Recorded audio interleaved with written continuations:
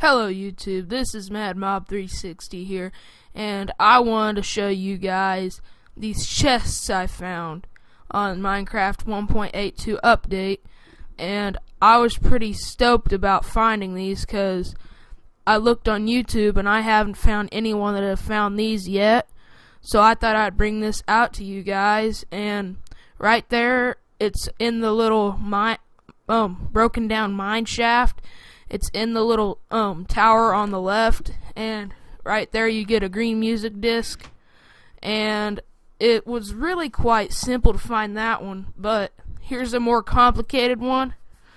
It was really hard to find. I was just exploring and stuff, and you go down this little chute, which is really cool how Mojang implemented this in here.